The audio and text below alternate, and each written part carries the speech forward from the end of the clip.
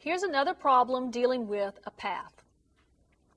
Draw a graph that models the streets of the neighborhood for a police officer who is to walk each street once.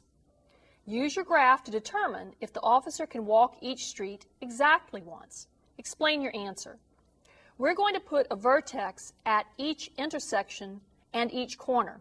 So we're going to have 1, 2, 3, 4, 5, 6, 7, 8, 9, 10, 11, 12.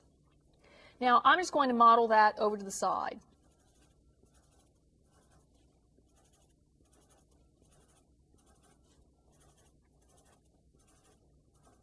Notice that in this neighborhood we're just going to have a grid, so we can just draw our edges between the vertices, making blocks as you would normally have in a neighborhood. Now let's look at the degree of the vertices. We have a degree which is even on the corner.